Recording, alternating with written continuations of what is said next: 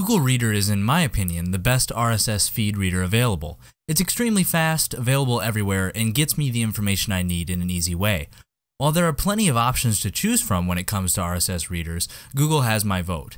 Now, they have released an official app for Android phones that brings the full experience into a native app for your phone.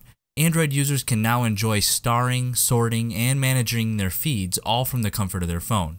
Even though this was completely possible by visiting their mobile site, many users will find it handy to have the option of a native app.